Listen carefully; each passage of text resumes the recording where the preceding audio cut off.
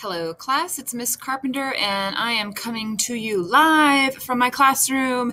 And I am on the plot video assignment in your choice board for the thing about jellyfish.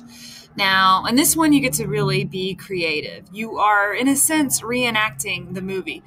The book, the quick version, and you're filming yourself do it. But the only difference is it's not just an acting activity. I also want you to point out the different elements of plot. That is, when you're in the exposition part, point it out.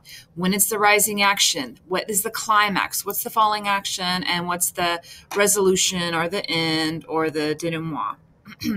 So that is the difference. Please let me know if you have any questions. Oh, an example would be if I was reenacting a quick version of Star Wars, the climax would be when the Death Star explodes and they finally get that to happen. All right. Reach out to me if you got any questions.